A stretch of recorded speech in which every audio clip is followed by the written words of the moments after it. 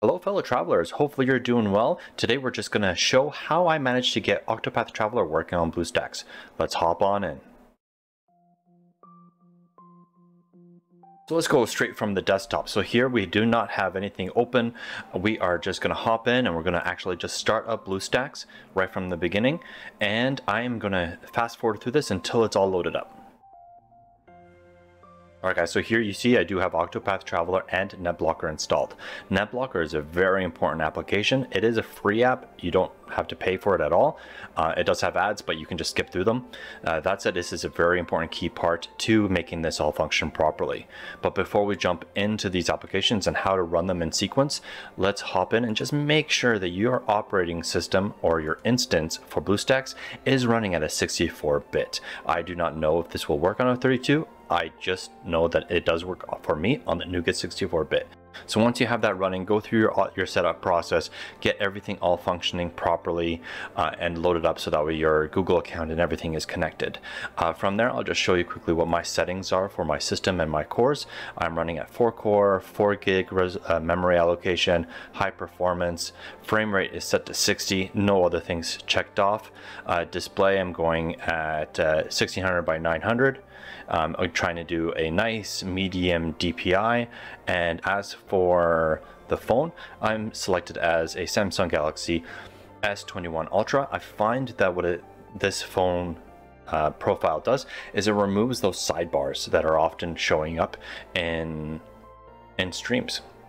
So this fixes it, makes it nice and full, and looks fantastic.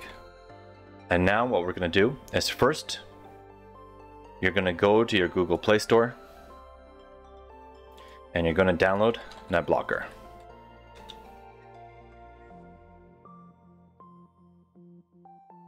Again, the one that I have installed is this NetBlocker Firewall Per app. It does have an update for me, which I should probably do, but I do not have it currently. It is a free application. There is no cost to you. So get that, install it. Okay, then once you have that installed, of course, get your Octopath Traveler installed and updated.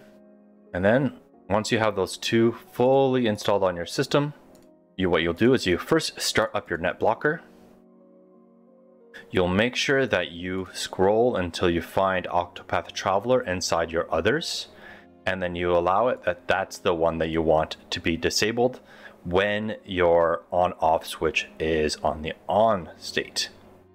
So mine's selected. I have no other apps selected, not at all.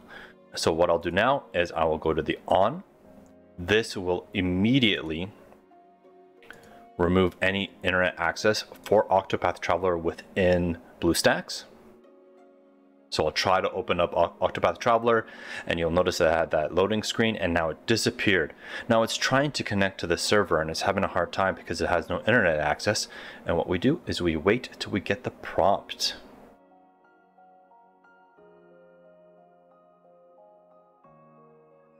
Okay, now that we have the prompt, we actually switch back to the NetBlocker and we disable it. So we turn the internet back on to the application. Now we go and retry. There you go. You can see an immediate difference. Now the game is loading.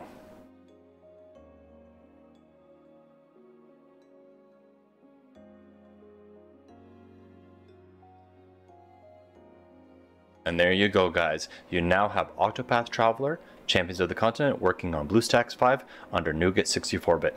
Hopefully this video helped you out, and I'll catch you guys on the next one. Take care, travelers.